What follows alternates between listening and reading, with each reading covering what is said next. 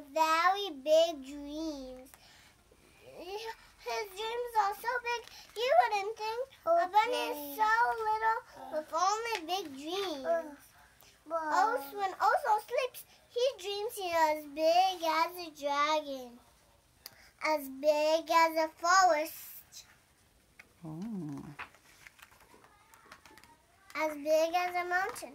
Oso is a very so big and makes Oso so very hungry. Yes, an apple. So he dreams of sour green salad and crunchy carts as big as railroad cars. Wait, is Oso missing something from his dreams? He needs a friend to play with. Oso bounds over bridges, leaps over houses. Oh.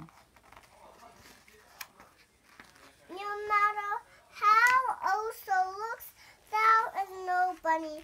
Oso is so very lonely. Oh, And his loneliness is so big. And a bunny is so big. Dreams. He feels a nibble on his ear. What is it? What do you see on the page? What do you see on this page? What is that, Oliver? A bunny. Bunny. A bunny as big as Oso. Do you want to see what it is? What's that? We're going to this here. Good morning, little bunny. Good morning, little bunny. Oh, good morning, little bunny. But sometimes things so.